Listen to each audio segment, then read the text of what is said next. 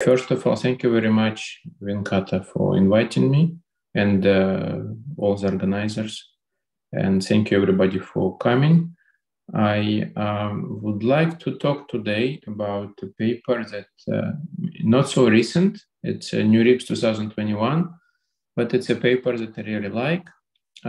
It's a joint work with Avinatan Hasidim, Yossi Matias, Mario Shine from Google, Sandeep Silwal from MIT, and Samson Zhu, currently from Rice and Berkeley, and I think at the time Samson was at CMU. This result is about adversarial robustness of streaming algorithm through importance sampling.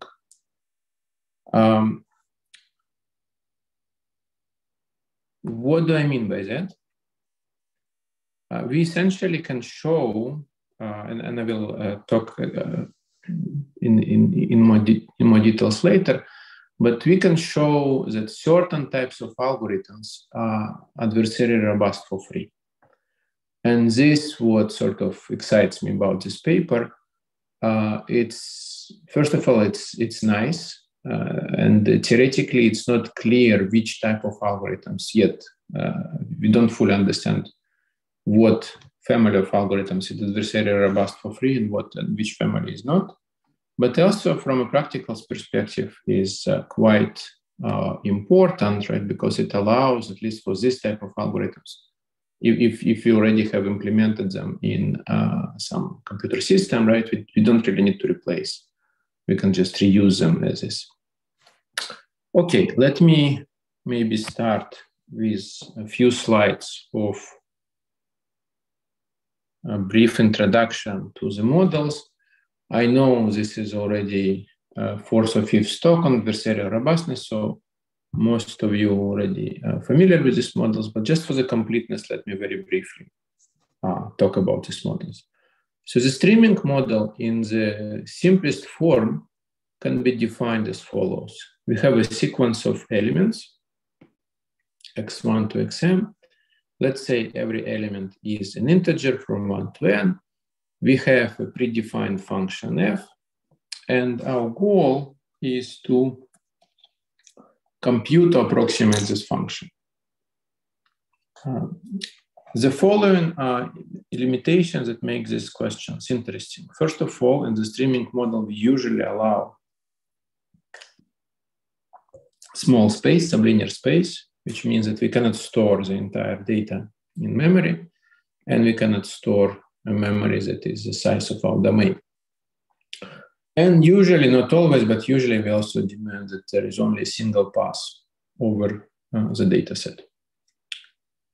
So with these restrictions, it is often the case that we cannot compute function f precisely, exactly, or we cannot use only deterministic algorithms. Typically, we require approximation and randomness.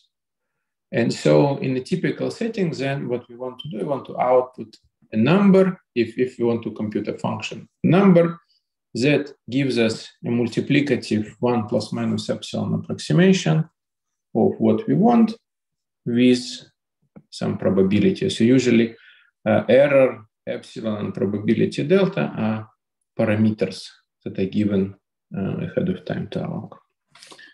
Very nice. And so this is a well-studied model, and many exciting results are known, and many open problems also still exist.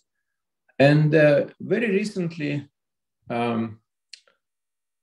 people became excited about another model that is called adversarial streaming. It's a model that is harder than standard streaming model.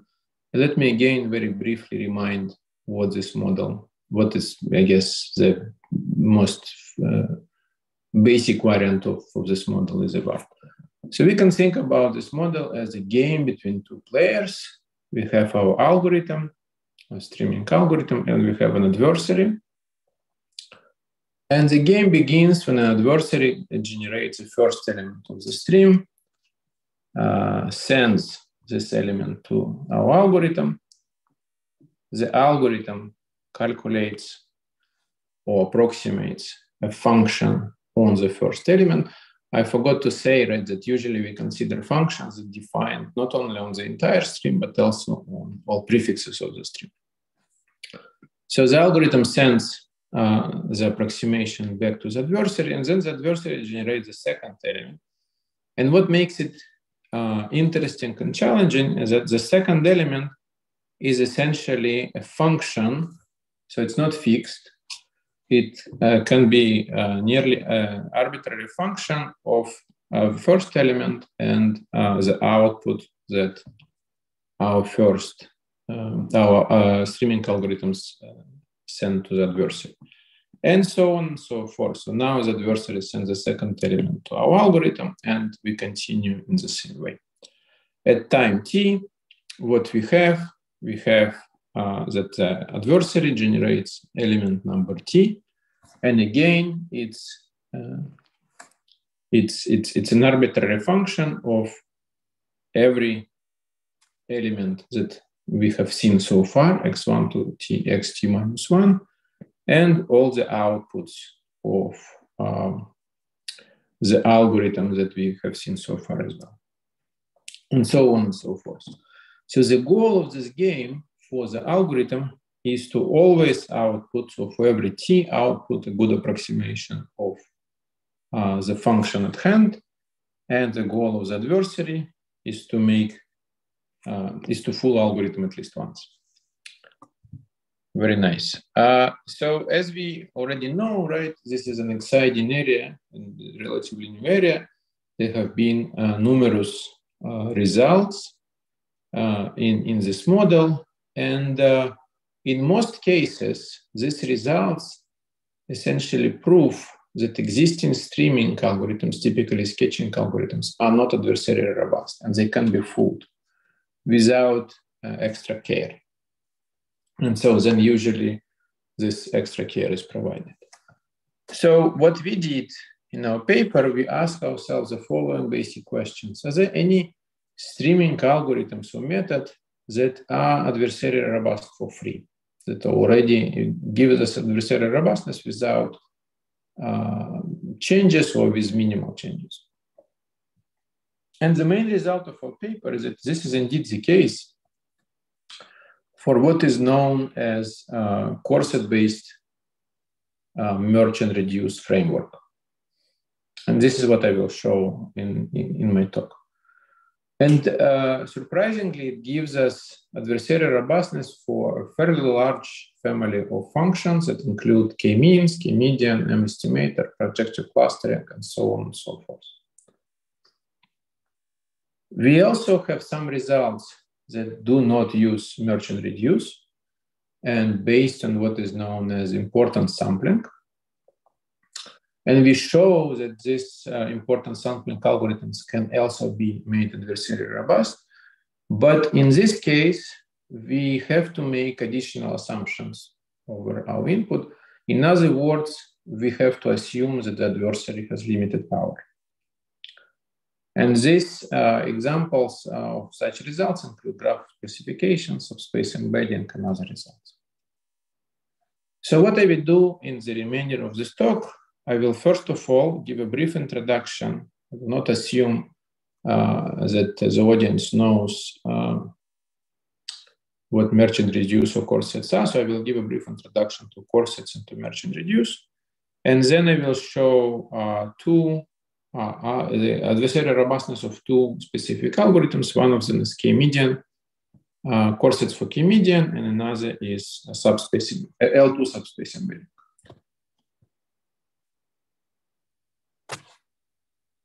Okay, so let's begin with showing that merge and reduce gives us adversarial robustness for k-median clustering.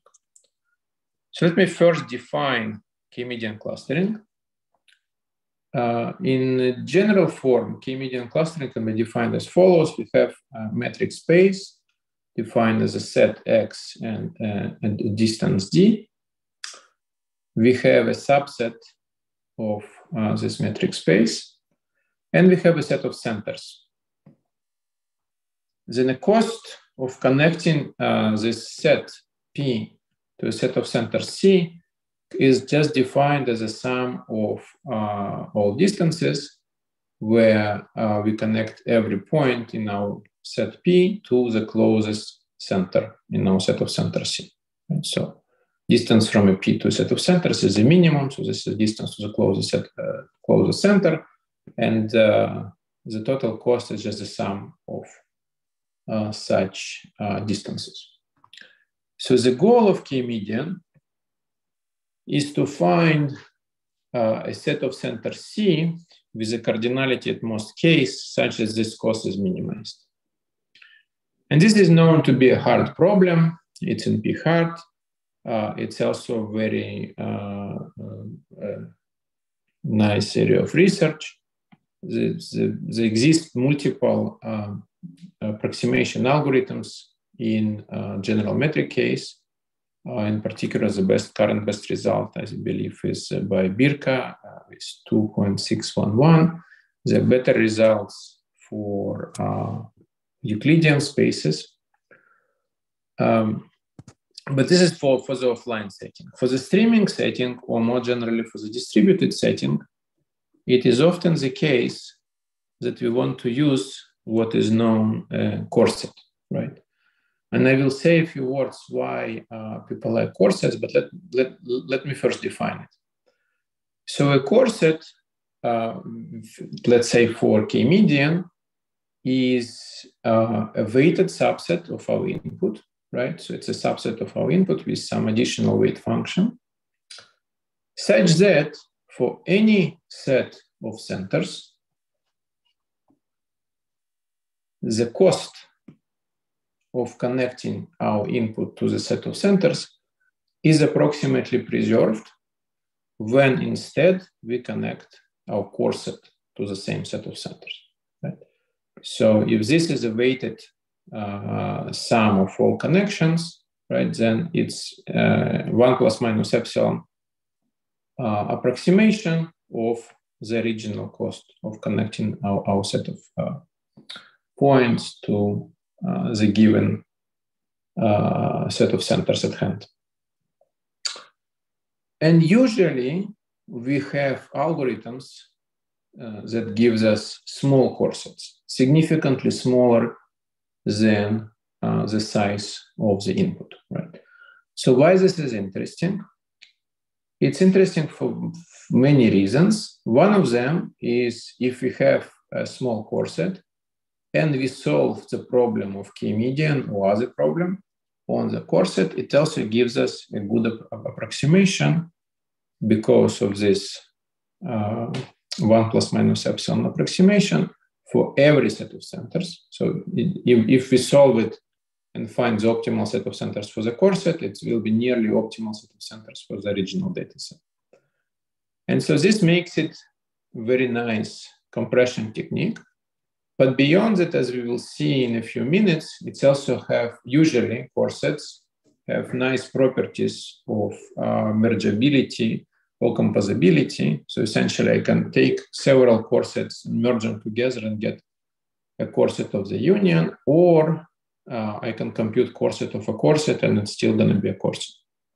And these nice properties make it very nice application for such models as the streaming model, distributed computation, and so on and so forth.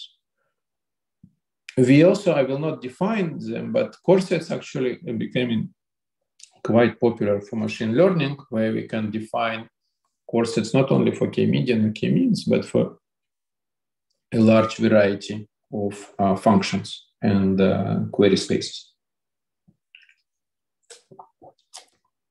Very nice. Now, to be concrete, let me start with a very brief introduction to one of the most famous algorithms for offline coreset construction, which is the algorithm by K. Chen from 2009.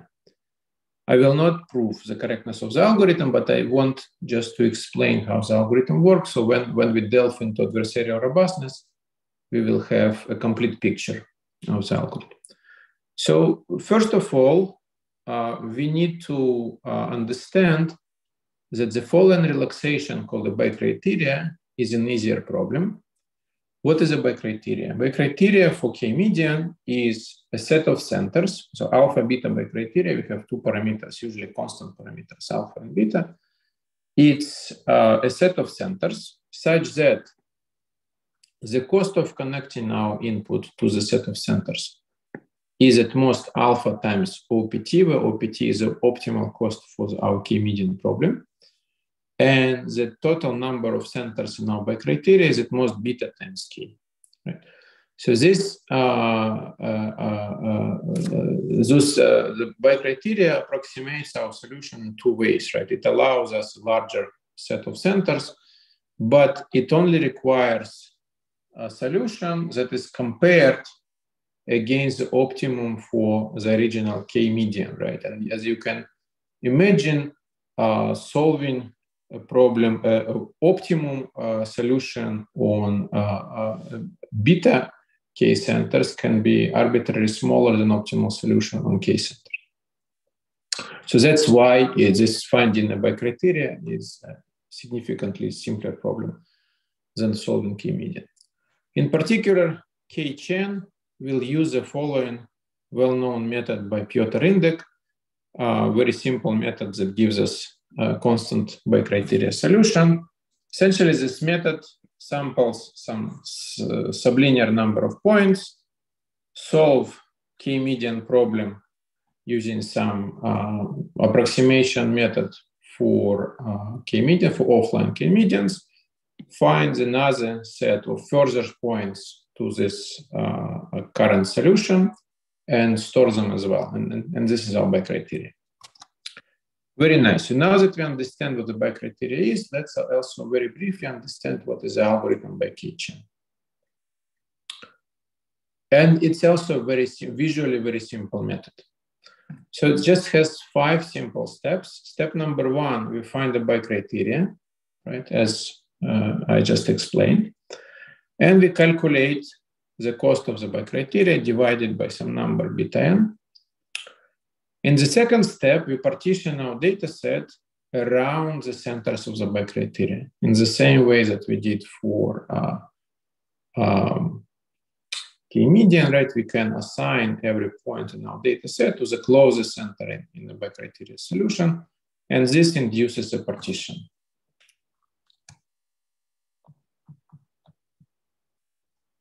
And then we partition every element, every PI, even further into what we call rings. I will show a picture in a second. So if this picture gives us a partition according to our set of by-criteria centers, right? So just find the closest point to the center, and this is our partition. For every such partition, we split it further. We split it in rings. And a ring is a very simple construction, right? Essentially, the first ring is just a ball of radius r around our center AI. And then the next one is essentially a bagel, right? So it's a ball where we cut out the middle of the ball. In other words, ring Pij is a set of all points that are at a distance at most 2 to the j times r, and as a distance at least 2 to the j minus 1 times r. Very nice. So far, I think it's very simple and clear what this algorithm does. In the next step, we sample from every ring, we sample some small number of points independently and assign, so in particular, the number of points, that's several different algorithms, but it's roughly polynomial in k, 1 over epsilon, log n, and log 1 over delta. And we assign a weight to every sample point that is essentially a shared weight. So if we have t elements, then every sample will get the weight t divided by s. So what is our coreset at the end?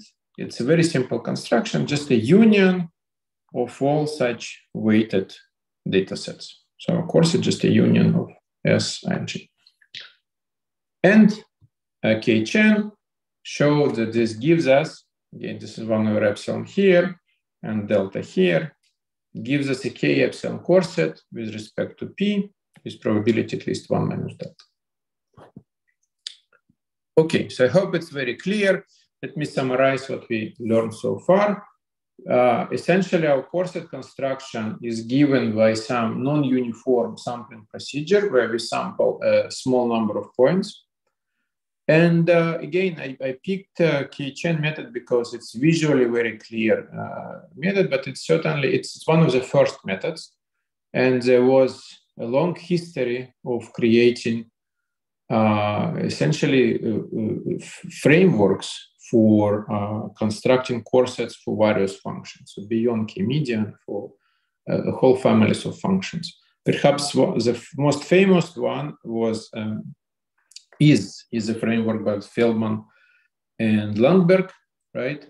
And it's based on what is known as sensitivity sampling, where for every point we define or approximate the sensitivity, essentially how important to sample this point in our coreset.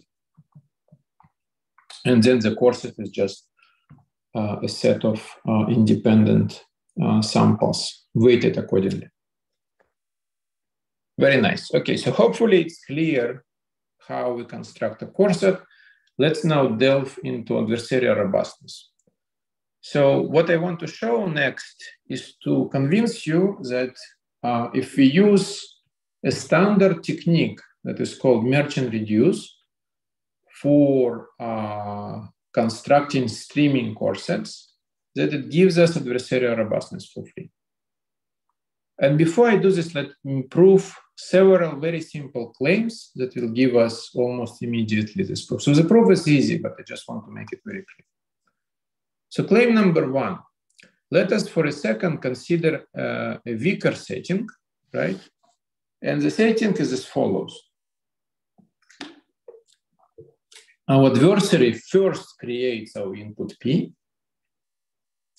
and then we run, let's say, K-chain algorithm or any other algorithm on P, and we use independent randomness, right? And what I mean independent, so P can be a random set of points, right? So our algorithm has to use independent randomness from P, okay? And then we run the K-chain and output coreset S. Then the claim is that this is also, this S will also be a K epsilon coreset with probability 1 minus delta. And this is indeed a very simple claim, right? And it just follows from the independence. So because the random bits of our coreset are independent from P, then condition on any event, let's say we fix a particular set of input that the adversary may produce, condition on this event that our stream is exactly P0, right? K-chain will still output the coreset with probability 1 minus delta, right? And then by simply using a law of full probability, the claim is correct. Very nice. Let us now make this claim slightly more difficult. Now consider the standard adversarial setting, but now our algorithm can store the entire input, right? So that it sees so far. In other words, we allow linear memory. In this case, it's also very easy to see that we can achieve adversarial robustness. And again, it's a very simple trick, right? When we receive the next element xt, even if it's defined in adversarial way, we can simply discard whatever we did up to this point and run K-chain algorithm on input x1 to xt using fresh randomness, right? And then simply by claim 1, what we just explained, we will get a K epsilon coreset at this particular moment t. And then we can just use union bound to ensure that it's always a correct answer. Okay, so I hope it's clear up to this point. And now let us delve, equipped with these two simple claims, let us delve into merge and reduce. Before we delve into merge and reduce, let us prove two very simple properties of coresets for K-median. And these properties are the key properties for using merge and reduce. Property number one is a merge property or union property, and it's a very simple statement, right? If I have a coreset, K epsilon coreset for set A, and I have a K epsilon coreset for set B, and let's say A and B are disjoint, like in this picture, then the union of these coresets will be a coreset, K epsilon coreset for the union. Why this is true? This follows immediately from essentially the linearity of our cost function, right? So if this is a cost of connecting, if I fixed any particular set of centers, the cost of connecting our first coreset to the set of center plus the cost of connecting our second coreset to the same set of centers will be bounded by the appropriate costs of our inputs AMD. Okay, and the second property is the property of reduce, right? It should be.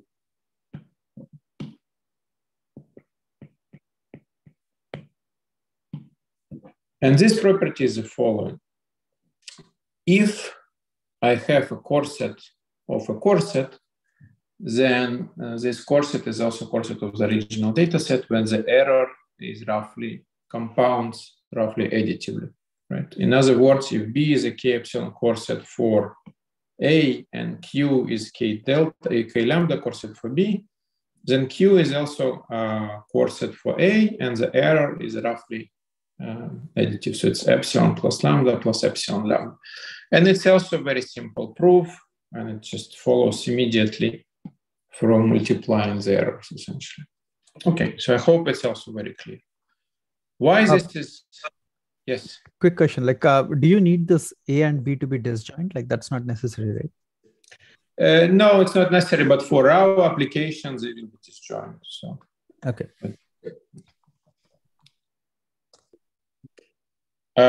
Okay, so now let's review the famous framework of merge and reduce that was designed perhaps first by Bentley and Sachs. And this framework is originally designed for fixed data, right, for a fixed stream. However, we will see that it also works for adversarial streams. Okay, so let me first briefly explain how it works on fixed streams without adversarial input, and then we will understand why it also works for adversarial setting. So we split, this is our stream. We split our stream into blocks. Every block is of size M. Well, let's say M is a memory that our algorithm can allow. And then we treat this as leaves of our merge and reduce tree. Okay, every two leaves are connected with internal node, and every two internal nodes will be connected by the next internal node, and so on and so forth. It's easy to see if our input is of size n, then the depth of this tree will be log n. And at the bottom, at every leaf, we will construct K epsilon prime coreset, where epsilon prime is roughly epsilon divided by log n. Okay. At every internal node, we will construct also epsilon prime K coreset of its children. Like, for example, at this node Z, Z will be a coreset, let's say, that constructed using K-chain method, right, with the parameters epsilon prime and K as well. And so on and so forth. Now, several observations that we need to make. At time t, right, we need to keep a coreset for the current block, and we need to keep a coreset for a complete subtrees. Let's say if we are here, right, then we need to keep we don't have to keep coresets for these leaves. We can essentially do a reduce step here and construct a coreset for this internal node. And therefore, at any given point of time, this framework only needs to maintain log n different coresets. That corresponds to a path from a leaf to the root. So by our properties, the union of these coresets will be also a coreset, right? And by the property that we just described, that a coreset of a coreset is a coreset, at any given point or internal point of this tree, we also will have a coreset. Now, what's important, so two points that we just made, right? At any given point of time, we only need log n coresets, right? And the error will be propagated additively, right? So at level t, we will have a coreset of t times epsilon prime error, right? So at the end, when we finish our reading our stream, our coreset will have error epsilon prime times log n, which is exactly what we need, k epsilon coreset. So I hope this construction is very clear. And also because the original, we run this framework with epsilon prime, which is epsilon divided by log n. If we have offline coreset construction that uses f of epsilon n space, then the merge and reduce construction will need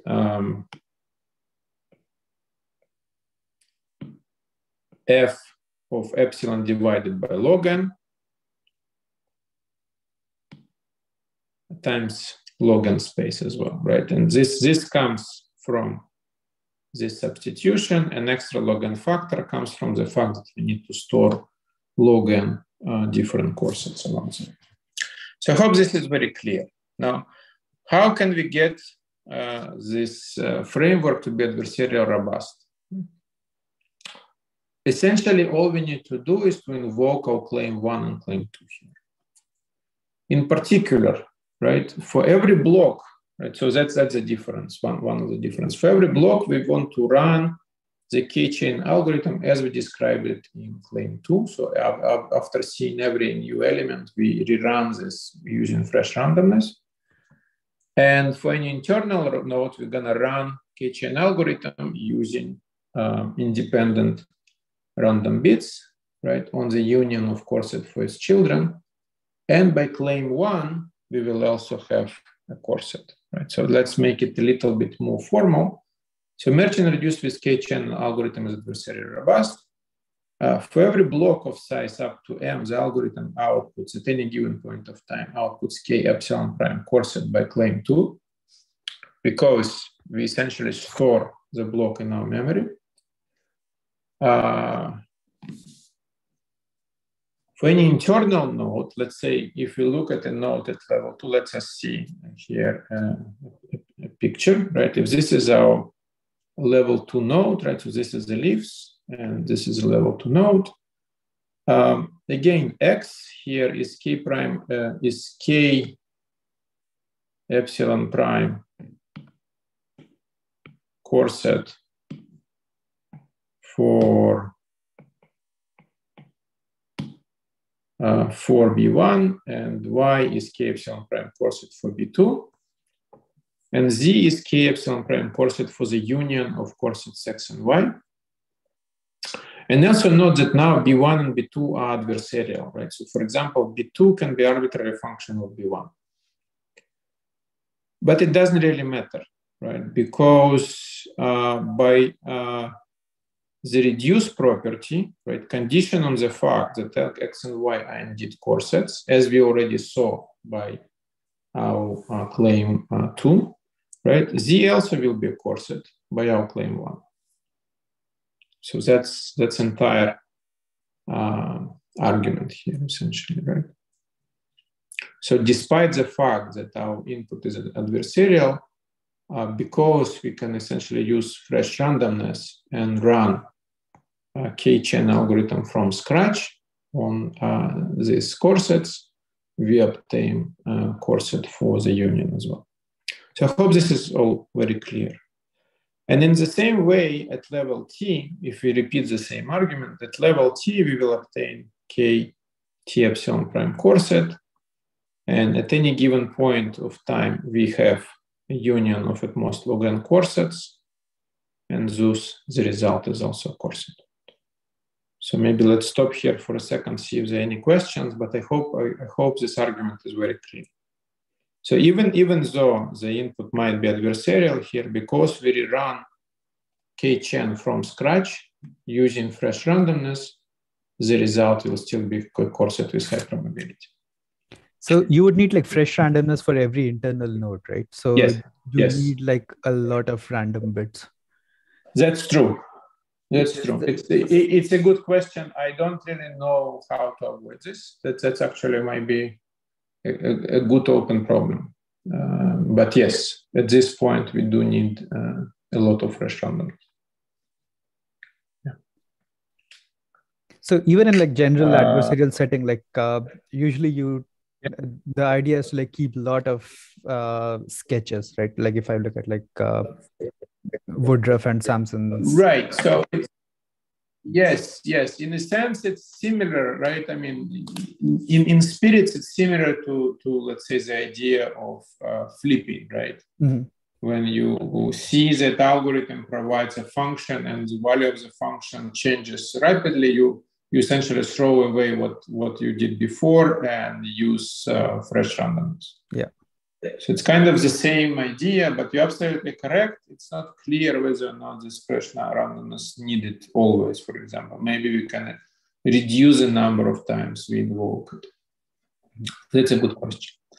Okay, let me maybe summarize because we have 10 minutes left. Let me briefly summarize what we just had. So we just saw that the merchant-reduced framework is adversarially robust for k-median, right? And as a result, for example, if we use it with, we saw it for general metric spaces, but it also can be made for Euclidean spaces and for other spaces. And for example, we can get adversarial robust algorithm for general KZ clustering. KZ clustering is generalization of k-median, where the distance function is also taken this power of the distance partial function. For example, when z is equal to 2, we get k-means. When z is equal to 1, we get k-median. So if we use one of these frameworks, general frameworks for KZ clustering, we immediately obtain adversarial robust variant of the same method. And then, as I said, it gives us these frameworks go beyond clustering, right? We can also get M estimator, projective clustering, regression, and other functions. So I hope this is clear. Maybe let me very briefly give another example for function on matrices, right? And this is L2 subspace embedding with merge and reduce, which essentially we will repeat the same type of argument, but for a different notion of a distance and for a different set of points. So problem definition, L2 subspace embedding is a following problem. If we have a matrix in, let's say, Rn times D, and our goal is to output a significantly smaller matrix M, where the number of rows in M is much smaller than the number of rows is A, such that the norm of any vector multiplied by M approximately preserves the norm of the same vector multiplied by A. And this is for every, why it's important, because it's true for every vector in our space. This is a very important problem, and it allows us to solve many additional problems such as regression, low-rank approximation, and so on and so forth. And there exist many offline algorithms for this type of problem. Usually they use d over epsilon square times log n or log d space. And what I wanted to show also very briefly, that we can use merge and reduce for this problem as well. because we can think of this problem as a coreset problem. So this is a different function and different query. We don't have a set of centers here, but we can think of M as a coreset for A because, and X from our space being a query, because essentially the cost is approximately preserved here as well, right? Very nice. So all we need to apply merge and reduce framework is to make sure that these two properties of merge and reduce are also true here. And this is also very easy to see, right? So if we have a coreset, if we have two different matrices and we have two different corsets for each matrix, then a coreset, a union here can be thought as just a matrix when I just stack rows of one coreset on top of rows of another coreset. It's going to be a union of M1 and M2 will be a coreset for the union of A and B. And this follows again from the additivity of our cost function. So M1, M2 multiplied by X is just a sum of the norms M1 times X and M2 times X. And therefore we have what we have. And the second property is also quite simple. It's essentially the same multiplication of errors, right? So both of these properties are correct, and therefore we can apply merge and reduce techniques for L2 subspace embedding, and as a result, we obtain directly a subspace embedding with a bound that looks something like that. So again, we're going to take offline sampling-based solution for subspace embedding based on leverage and sampling according to leverage scores, right? And as you can see, so the original bound was log n here, but now because we use merge and reduce, epsilon divided by log n will give us another log n square factor, and the number of coresets that we need again is logarithmic, so at the end we're going to get log n to the fourth power. And then we have similar result for L space, subspace embedding, LP regression, and so on and so forth.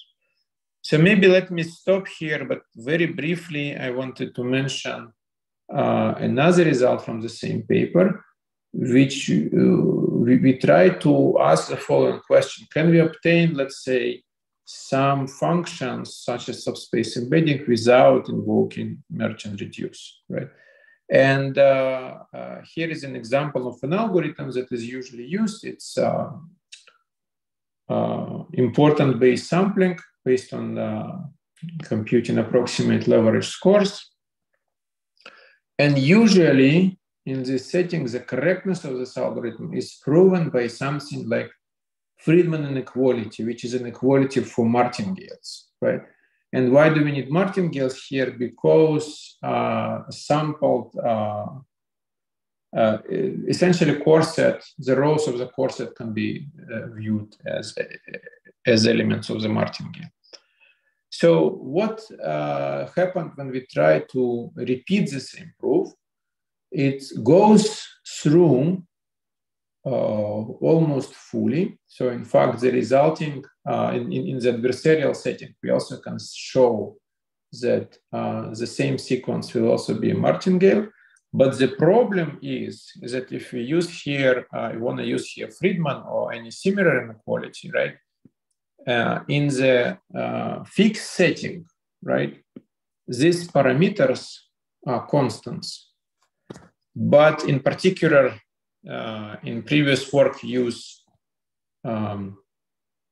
something like that. But in our setting, AX, the matrix A is adversarial matrix. In particular, it's a random matrix that depends on the history that we have seen so far. So essentially, we cannot apply Friedman inequality or the martingale inequality directly, and we have to make additional assumptions that essentially weakens the power of the adversary. In this case, we have to assume that essentially the singular values of the matrix are bounded from above and from below.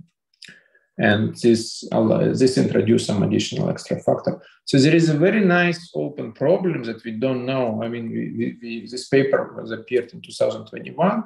We still don't know whether or not such assumptions are necessary, or if we can use maybe different type of technique, martingale-like technique, that would eliminate these assumptions. So maybe let me summarize very briefly what we have. So in short, it's a very simple paper that shows adversarial robustness of the merchant-reduced framework, and it implies that we have a large family of functions that are adversarially robust for free. We also have some additional results without merchant-reduced, but these results show adversarial robustness in a weaker setting where we need additional assumptions. And as I said, the nice open problems, the two nice open problems here. One is we don't really understand fully which algorithms or which problem allow adversarial robustness for free. That would be nice to understand. And the second question, as I just said, is it possible to employ importance sampling framework without these assumptions on, let's say, singular values? So let me stop here and thank you very much.